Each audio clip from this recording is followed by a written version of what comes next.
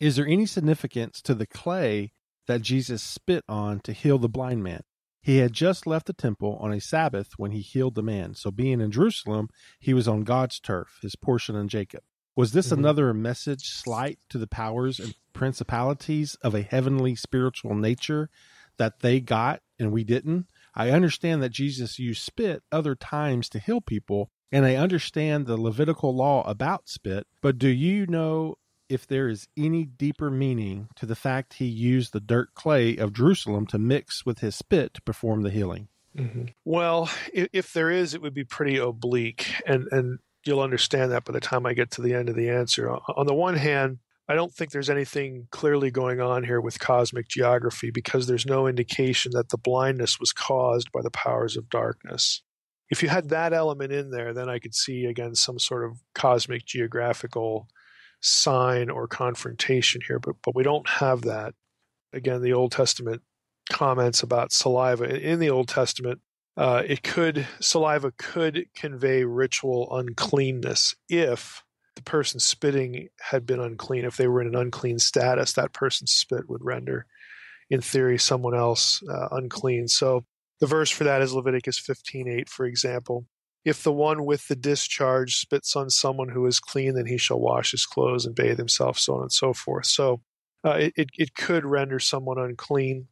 That's interesting because the unclean status typically takes the discussion into, let me rephrase that, put it this way. Some scholars see a parallel to this, and it's going to sound odd, but they see a parallel to this with when Jesus heals the leper. You recall leprosy, obviously, you can't touch a leper because then you become unclean. And so when Jesus does this, he's asked by the leper, if you will, you can heal me. And Jesus says, yes, I'm willing to do that. And he touches the leper and heals him. So on the one hand, when Jesus does this, it kind of renders the uncleanness point moot because as soon as he touches the guy, he's healed. So he's not really, is he really in contact with an unclean person or not? He looks clean to me. So some people think that because spit is referenced in Leviticus as possibly rendering someone unclean, that when Jesus used it, the teaching point of both that and the leper is really the same. In other words, that Jesus is a higher authority than the normal priests, who would be using Mosaic law to determine whether you should or shouldn't do something like that. So by using saliva to cure the man or by touching the leper, Jesus is presented or is presenting himself as someone having some sort of unusual or inordinate spiritual authority. Because it amounts to Jesus saying, look, I'm unaffected by these Levitical taboos. I transcend them and watch because I'm going to do this act. And sort of the question becomes moot because this person is healed now. Now that's possible. Again, scholars go there because they're looking for a parallel to this unusual incident with the using of the spit. Then they find Leviticus 15, and then they start thinking, well, maybe this is kind of like the leprosy incident. It's possible. I don't think it's that strong of a connection, but I think it's on the table. Saliva, of course, was regarded by some rabbis as having healing properties. In other words, if the spit of a person who wasn't unclean is a different matter. And you can actually find in rabbinic tradition references to saliva being an agent of healing. I'm just going to give the abbreviation, BAT 126b. I can't remember what that stands for in the Talmud, but it says this: the saliva of the firstborn of a father heals, specifically diseases of the eye, but the saliva of the firstborn of the mother does not heal. Again, it's just a rabbinic opinion, but it shows, that at least some Jews were thinking that, okay, it had healing properties. Now, the interesting part of this is that it's the firstborn of a father. And so is Jesus doing this because of this Jewish notion that the firstborn, in his case of the father, which of course he has claimed for himself, is a healer, which of course would be associated with the Messiah? And so does this act kind of reinforce his messianic status and his claim to be the Son of God? Okay. Again, I think that's on the table. I think it's possible. On the other hand, you'll get other rabbis that condemned saliva because pagans often, use saliva in their healing rituals, and so some of the rabbis were skittish over it. Rabbi Akiba has a famous sentence about this, that we shouldn't be doing this. So who really knows? Now, I think there's a more interesting parallel, more interesting sort of backdrop to this, other than these set of possibilities. There was a recent article, this is 2013, so it's just in the last couple of years, in Journal of Biblical Literature, where somebody, the author, happened to notice that this spit language is actually in a few Dead Sea Scroll texts. And the article, if I can't, again, it's not something I can post because it's not public domain.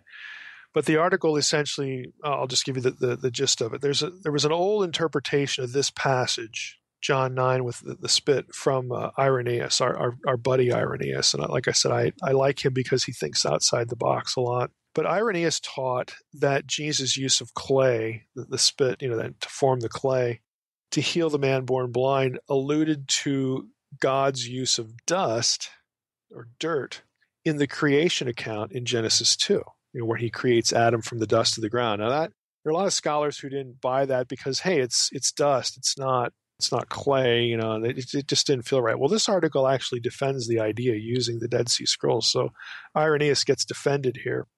And what it amounts to, I'll just quote a few excerpts from the article. Both spittle and clay are similarly juxtaposed in several Dead Sea Scrolls in the context of the creation of humankind, suggesting that John and the authors of these scrolls may have been drawing on a shared tradition that understood both elements as materials of creation. Now, it's important to keep in mind, this is me talking now, that ancient Near Eastern creation stories and myths also use spit and dirt and things like this. So when you go back into the Israelite context, these elements are part of the story. Now, the main reason, back to the article here now, this is another quotation, the chief reason scholars have been hesitant to see an allusion to Genesis in John 9:6, Jesus' act of spitting and creating the clay, is that whereas it is dust, the Hebrew term there is afar, out of which God creates Adam in Genesis 2:7, Jesus uses clay, which is a different Hebrew term, kemar. Now, what's interesting here is dust gets translated in Greek in Septuagint and New Testament as kus, the word is kus, and mud, the clay, is palos. Palos is also used by the Septuagint in the Old Testament passages where God is described as a potter. Remember the potter and the clay thing? The Old Testament casting God as the potter, who molds the clay, and that's associated in certain contexts, certain instances when this language is used with creation. So you actually do have Old Testament precedent for clay talk in terms of, with respect to the creation account, and not just dust talk, is what this amounts to. Now, the two Dead Sea Scrolls of the article, it actually refers to more than this, but I'll give you two examples of what this author is trying, basically how he's defending Irenaeus and defending this view from the Dead Sea Scrolls. One of them is the rule of the community, which is 1QS for you Qumran fans out there. This would be column 11, lines 21 and 22 says, "As what shall one born of a woman be considered in your presence?" Question. "Shaped from dust has he been." Okay, so one born from a woman, which is humankind. As what shall humankind be considered in your presence? Shaped from dust has he been. Maggots' food shall be his dwelling. He is spat saliva, molded clay, and for dust is his longing. What will the clay reply, and the one shaped by hand, and what advice will he be able to understand? So it's a clear reference to humanity being formed not just from the dust of the ground, but spit and clay, right here in this scroll text. Another example comes from the Thanksgiving hymns. That's 1QH, specifically in this instance 1QHA, column 20, says, "What is he to do that he who returns to his dust? I have kept my silence, for what can I say about this matter? In accordance with my knowledge, I spoke. Spat saliva, one fashioned from clay." Again, it's kind of an awkward translation or an awkward text, but it's another clear reference to the one returning to the dust, which would be humankind.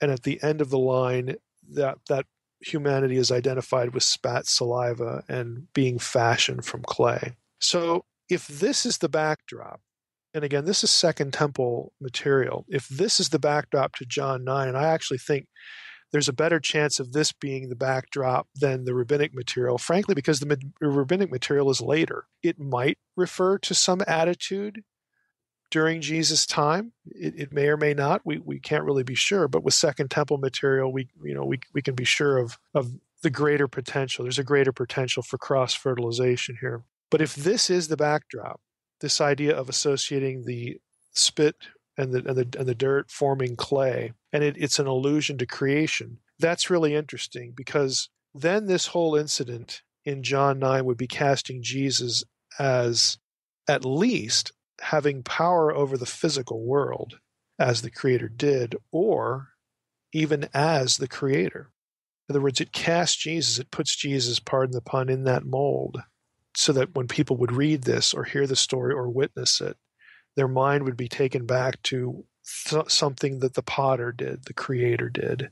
And here you have Jesus doing it. So it's a way to telegraph. And John is really, well known, again, for connecting Jesus to Old Testament, to Yahweh of the Old Testament. John is very well known, the gospel, again, for really strong statements of deity. And so this, I think, could be added to the list based on the association with the Creator, with the potter who molds the clay.